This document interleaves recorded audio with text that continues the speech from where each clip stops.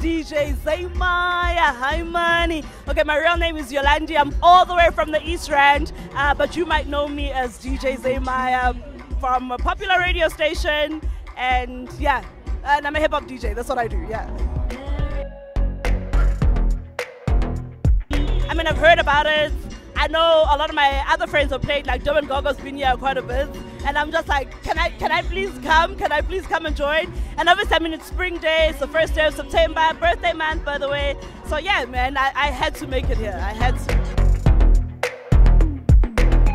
All right, so basically, if you want to get to the point where we've gotten, number one, you need to pray, because God can make everything happen, right?